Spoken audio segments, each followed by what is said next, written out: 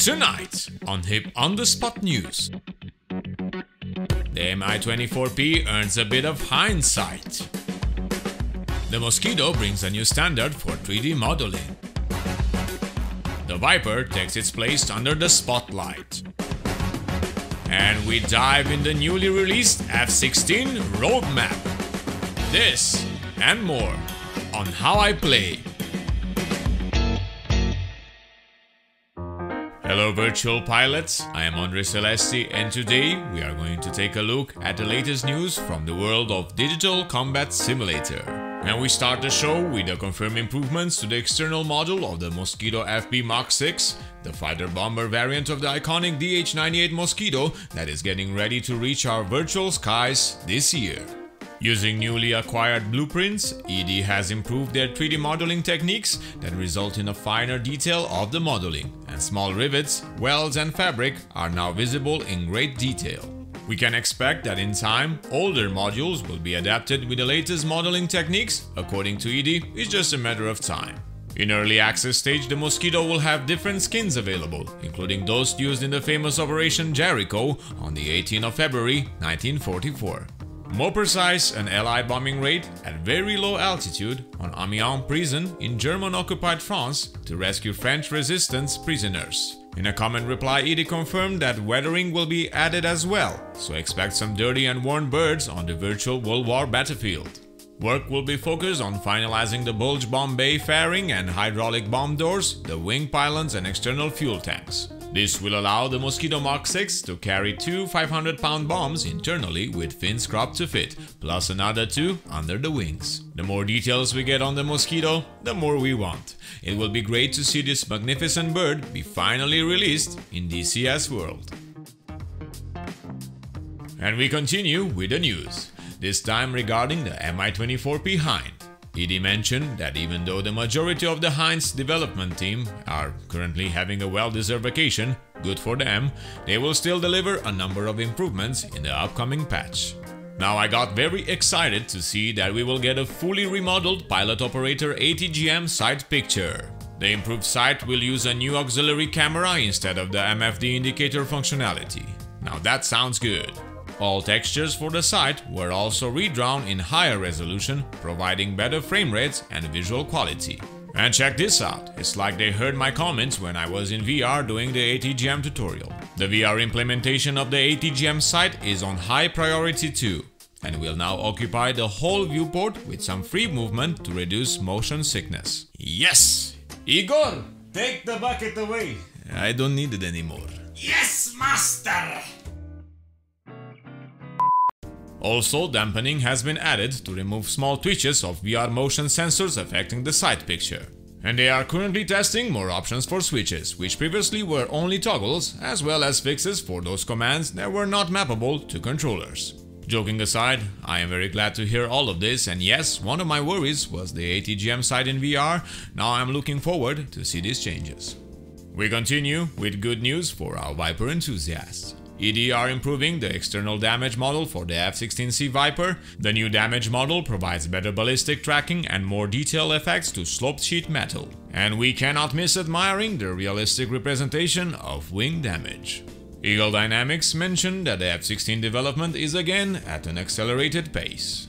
And as they focus on bug fixing in the first half of 2021, from now they will also be adding new features.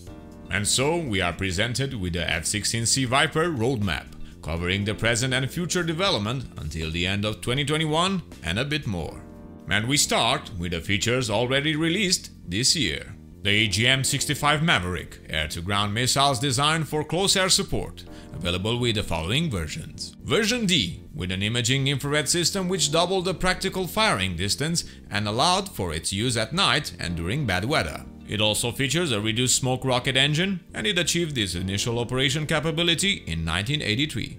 Version G has the same guidance system as the D, with some software modification that enables the pilot to track larger targets. The G model's major difference is the heavier penetrator warhead taken from the Maverick E.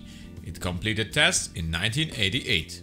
Then we have version H, an AGM-65B and D missile, upgraded with a new charge-coupled device, the CCD, a seeker better suited for the desert environment. And last, the K model, which is an upgraded AGM-65G.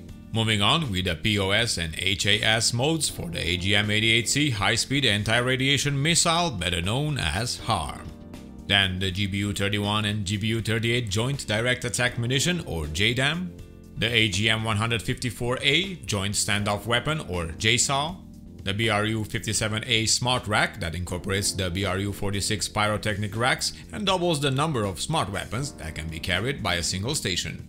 The VV and VAH HUD option that enabled the VVI indicator tape and changed the bank angle indicator. Added vertical velocity scale with landing gear down. Rad Alt and Alt Low windows are now hidden with the switch set to off. And the vertical velocity scale position is now adjusted. Short pause over here, I found a very interesting reference library for the F-16C and I linked it in the video description for those of you curious about the hood remote control panel. And lastly, the famous travel pod. Get your golf clubs, whiskey and anything you need for travel. Next up are the planned features that are to be delivered by the end of 2021, keeping in mind that all the information available today is subject to change in the future. ED mentioned that some of the features required a lot of effort and time, while other features are not as complex and can be completed sooner. Basically, they will start work with the highest ranked and feasible features and continue to bring to us more and more Viper functionality. And first on the list is the flight model and FLCS tuning. Focusing on angle of attack and G, it will result in a more accurate sustained turn, more instant turn performance and acceleration. Then the HARM targeting system or HTS pod and HARM attack display. More air-to-air radar improvements with DTT SAM mode, bullseye and intercept steering cue, landing and takeoff handling tuning, GHMCS support for the radar warning receiver, Link 16 and air-to-ground mode, and the electronic countermeasures with the ALQ 131 and 184 ECM pods and the FCR jamming indications. And for the air-to-ground radar, ground map, expand, DBS modes, fixed target track, ground moving target, snowplow, C and AGR modes. Then the semi-automatic and automatic countermeasure programs, mark points, HOTAS steer point selection, latitude and longitude and MGRS coordinate selection, the CBU 103 and 105 wind corrected munition dispenser, and the horizontal situation display cursor or HSD.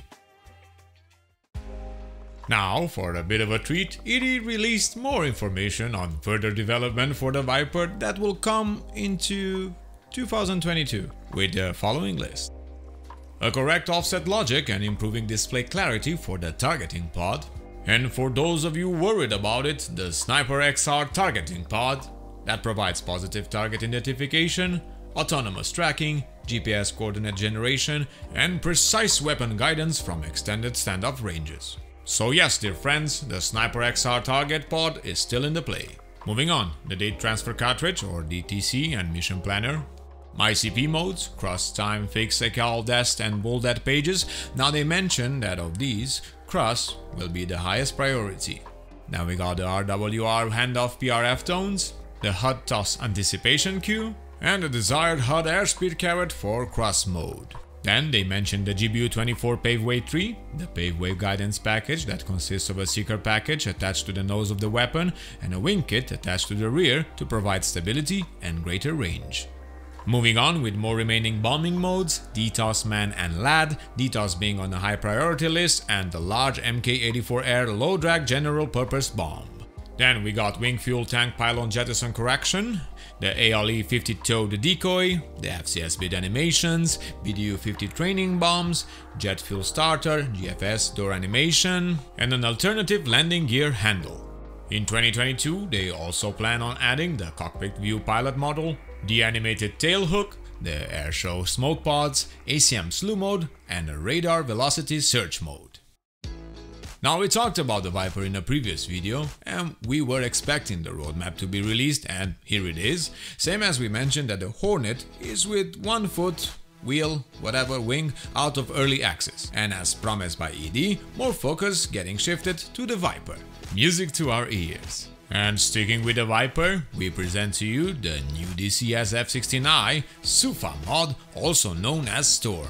a modified variant of the F-16D Block 52 fighter and ground attack aircraft, with avionics and weapon system capability modified to meet the requirements of the Israeli Air Force in a two-seat configuration only. The production program, called Peace Marble 5, is the fifth acquisition of the F-16s. The Storm model is fitted with a pair of removable conformal fuel tanks holding 450 gallons of extra fuel and mounted on both sides of the upper fuselage. The very low drag configuration has a very small effect on the aircraft's agility, handling quality and flight limits, and as you expect, the use of the conformal tanks increase the aircraft's mission range and combat endurance, and Station 6 and 4 are available for weapon carriage, doubling the aircraft's air-to-ground weapons capacity.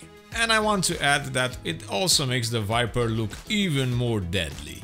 The F-16I Sufa is fitted with a dorsal avionics compartment that houses additional systems, chaff and flare dispensers, and the aircraft's in-flight refueling receptacle. And the stars of the show are the air-to-air Python 4 and Python 5 missiles, with the last one being one of the most advanced in the world. Capable of lock-on after launch, it uses imaging infrared guidance and a full sphere all-direction including rearwards attack ability. Should I repeat that? Full sphere, all direction including rearward attack ability. Now we got limited time with the mod, but our fellow YouTuber Growling Sidewinder made an amazing video about the capabilities of the Python missiles and you will be impressed. Link is in the video description. And that's it for today. Hope everyone is doing well. Make sure you check out our first race in the Rotor Hip Championship, where the Hind goes against the Hip. More content is about to be released very soon. In the real world, next weekend I finally get to step back on stage presenting a classical show. But do not worry that this won't affect our on-the-spot news. So if you find our video informative, please give us a like and subscribe to keep in touch with all the latest information from your favorite simulators and games. I'm Andres Celesti, reminding you to fly safe, and I'll see you next time.